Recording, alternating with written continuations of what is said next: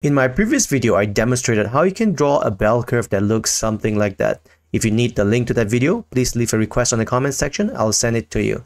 But this time around, someone inquired, how do you draw an area chart under the bell curve with lower and upper range that you can specify on your spreadsheet?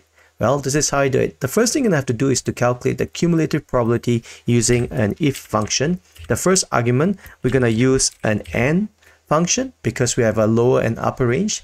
And the first is the condition. You're going to say D2 greater than or equal to low. And you're going to press F4 to make both column and row fixed.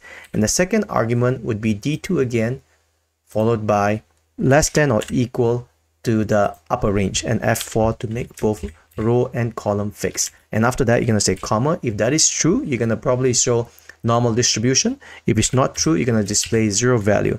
And after that, you're going to apply the same formula to the rest of the row under the cumulative probability. Next, you're going to add the cumulative probability to your chart. Select the chart here, go chart design, and you go select data. In here, you're going to click on add the X series. You're going to click on this here and select the grade from beginning to end. And then click on this again.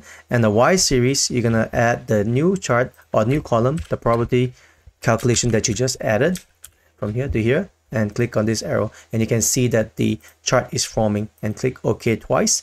Now to turn this into an area chart, click on any of the chart here and then go to chart design type, chart type. In here, you're going to select the series 1 as a line chart. And the series 2, you're going to specify that as an area chart and click OK. Let's change up a color a bit here. Right click on that area chart here. Click on Format Data Series.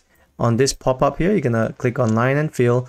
And basically fill, I'm going to just color it as a light blue.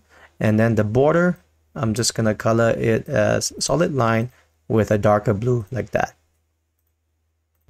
And after that, then done. You can quickly do a test. You can see that the chart move accordingly.